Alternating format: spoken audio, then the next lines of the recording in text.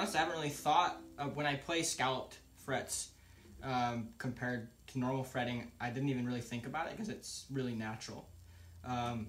One thing I do notice is when you're sliding, you don't get any of that fret noise, if I want to be technical about it. And it's a lot more forgiving than I thought it would be.